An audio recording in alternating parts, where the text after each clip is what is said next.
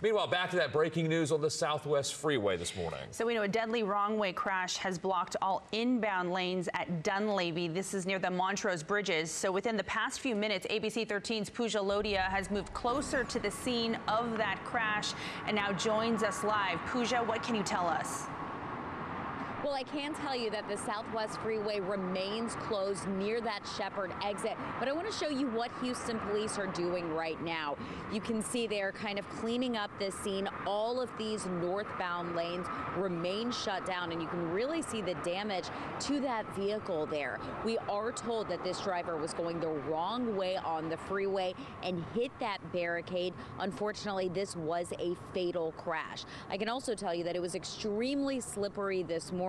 We saw several cars having a difficult time. At this point, it really has sort of dried up, so it isn't quite as wet, but we are also seeing more traffic here on the roads. Many people are, of course, making detours to go around this crash. Again, the Southwest Freeway is shut down right near that Shepherd exit, and as you can see, Houston police working quickly and, of course, trying to be careful to make sure that everybody out here is safe.